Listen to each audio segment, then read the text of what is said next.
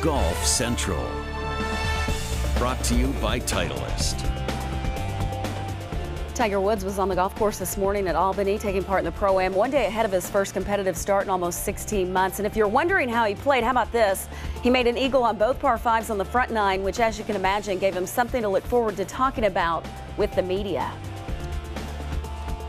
I felt good out there. I mean, this golf course is playing tough out here for these amateurs. I mean, it's just whipping out here.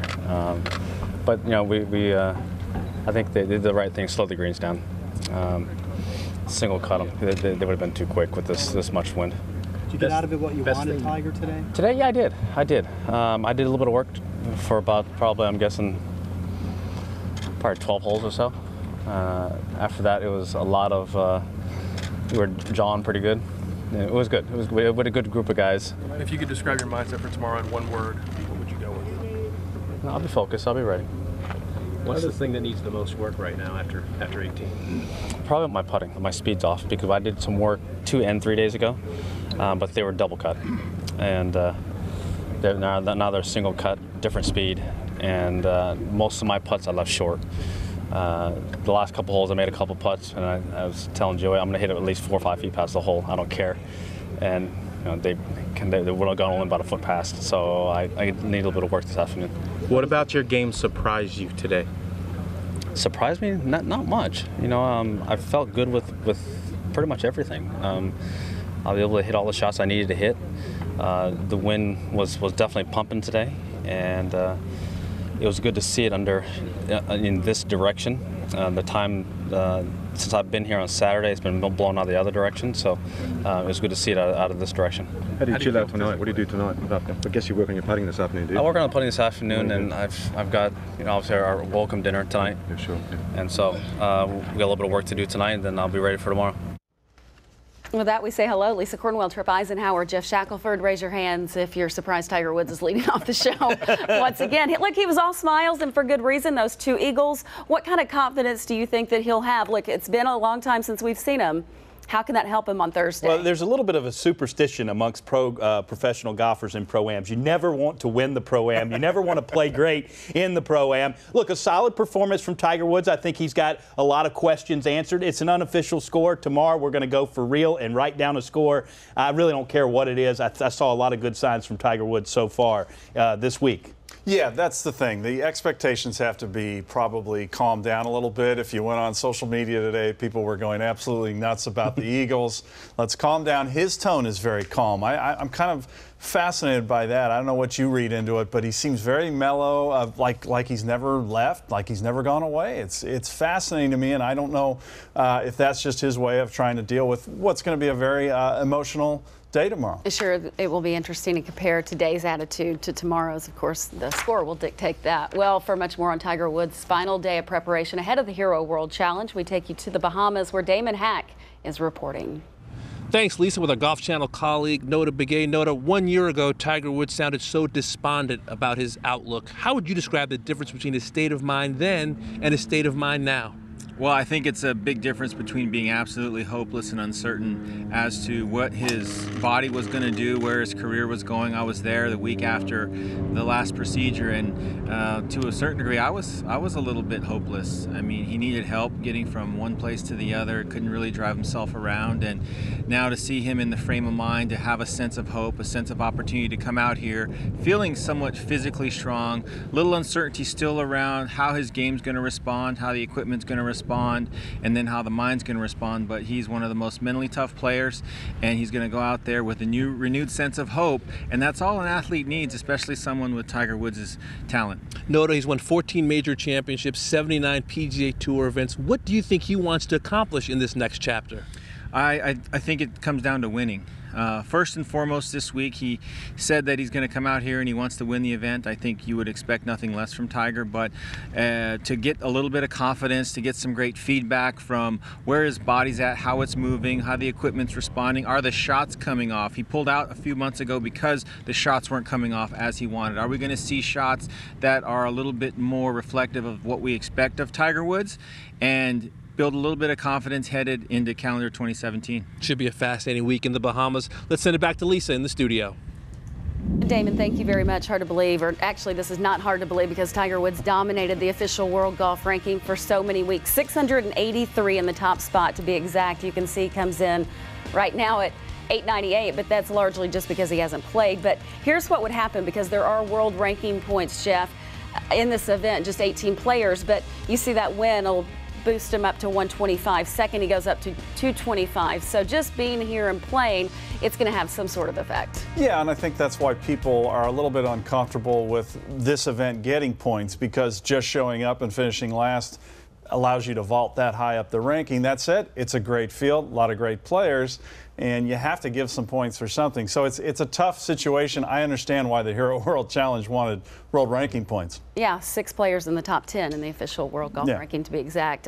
You've taken a really close look at Tiger's golf swing. What have you seen? Well, after an unofficial 70 today in the Pro-Am, the thing about Tiger's swing that we saw after 2013 is the driver swing in particular. We know he's always struggled with the driver, except under Butch a couple of years, and especially that amazing year of 2000. And what we mean by that is the club is late. It's behind him. He has a lot of squat in his swing that he has to recover his levels, and that puts the club late, and he has to save shots with his hands. We're going to show you an example of that. We're going to compare the swing that we saw today versus a swing a couple of years ago, and I want you to look at a couple of good things. You can see in the one on the left, he was already starting to squat and get lower as he completed his turn. You can see the right hip is much freer. He has turned more into that right hip. The left hip is more free. You can see not as much restriction in the knees. They're turning more, and they're going with the turn. And I love the beautiful position at the top. He's got some length in that golf swing. Now, the big difference in transition when you look at Tiger Woods, these are frame by frame. You can see he's already a couple of frames ahead of the old one. That's what we mean by the club being late. It's behind. Tiger is more narrow on the right than he was on the left, because that might be some flexibility issues. But then at impact, now there you can see he's much more in front of him. The club is at impact, and you can see he's 2 or 3 frames from even hitting the ball in 2015. That's what we mean by the club being late, and then having to save the shot with his hands. He was having to do that time and time again in 2014 and 15, the few times that we saw him. You can see the turn much more in synchronization, meaning the club and the sternum of his chest are moving together. Those are all good signs. To me, it looks a little bit less athletic, yes, today than it did. That may be a factor of age, but it does look to me that he is going to have more shots with the driver. Now, he's always had shots with his irons. He's one of the best iron players in the history of the game. The issue is the driver. He doesn't necessarily need to hit a ton of fairways, but it looks like a little bit of trade-off in power for the ability to shape and have more shots in his golf swing. I liked what I saw. Now, let me ask you something. You mentioned the physical aspect there. How much of what you just dissected and what we're seeing is him making a change intentionally, and how much of it do you think is just a physical limitation? That is a tough question, Jeff, because you just don't know. I think there's probably a mix of both. I think some of it's the technique, and some of it could be restricted by, hey, I don't want another back surgery, so I'm going to do this right, and there could be some of that as well. Expectations for Woods this week? Oh, finish 72 holes without an injury, hit a few good shots, have something to think about over the holidays. It'll be a great week.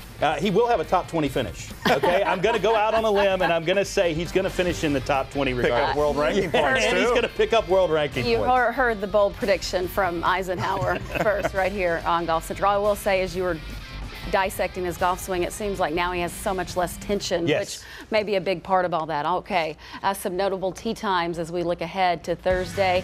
Look, everybody playing in this event is notable, right? But here are the few that we picked out. Ricky Fowler, Bubba Watson, the defending champ, going off at 11:10. Jordan Spieth, Matt Kuchar at 11:50, and of course Tiger Woods, Patrick Reed. How about that duo? That's going to be a lot of fun to watch. And you're going to be able to watch Tiger's opening tee shot right here on Golf Channel. For more on the opening day of play, we go back to the Bahamas and Damon Hack. Thanks, Lisa. On Thursday, Tiger Woods makes his much anticipated return at noon alongside a player who's become his protege, Patrick Reed. And on Wednesday, Patrick talked about how much he's relishing the opportunity. The main thing I'm looking forward to is just, for me personally, getting back in the game, but also to be able to play with Tiger for the first time. You know, it's been a long time since he's been out here, so really for us, it's just to go out and have a good time and watch him do what he does. Because, I mean, he's not going to come back if he doesn't feel ready. And so with him back in action, we definitely feel like he's going to be ready. And who knows? Hopefully we can take down him. Looking back to 2016, the Ryder Cup, you took down Rory McIlroy in singles, one of the hottest players in the game at that moment. What did you learn about yourself on that Sunday that maybe you didn't know before? You know, really how to really control your nerves.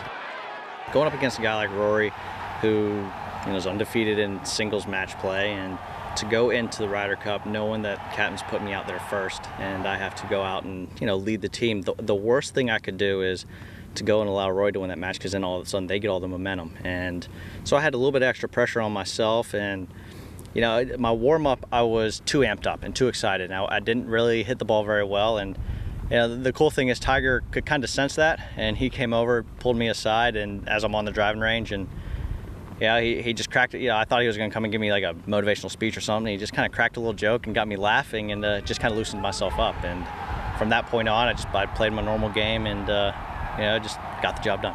And Patrick Reed went 2-1-1 alongside Jordan Spieth in the 2016 Ryder Cup. Now, Jordan Spieth has really come to appreciate this time of year. Of course, 2 years ago, he won the Australian Open and the Hero World Challenge, setting up a monster 2015 season. And this year, he's trying to do the exact same thing, and he is the subject of the Titleist Tour Report.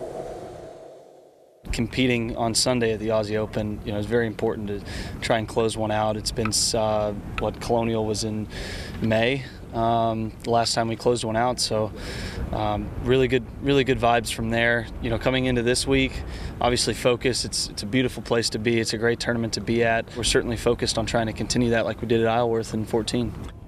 And Jordan Spieth tees off at 11:50 a.m. Eastern Time Thursday alongside another U.S. Ryder Cup team member, Matt Kuchar. Let's send it back to Lisa in the studio. Damon, thank you once again. You will see Tiger Woods' first tee shot live on Golf Channel starting tomorrow at noon Eastern, along with major winners such as Jordan Spieth, Dustin Johnson, and Bubba Watson. Our coverage of the Hero World Challenge begins tomorrow and continues Saturday at 2:30 Eastern on NBC. Still to come tonight, we preview the Australian PGA Championship starring world number 7 and the 2013 winner Adam Scott. Also, next year's LPGA schedule has been released with some additions and bumps in prize money. You'll want those details. It's ahead on Golf Central. Golf Central is brought to you by the Titleist Pro V1 and Pro V1X. Make a difference in your game. Shipsticks, the largest golf bag shipping company in the world, simplifying the way you travel.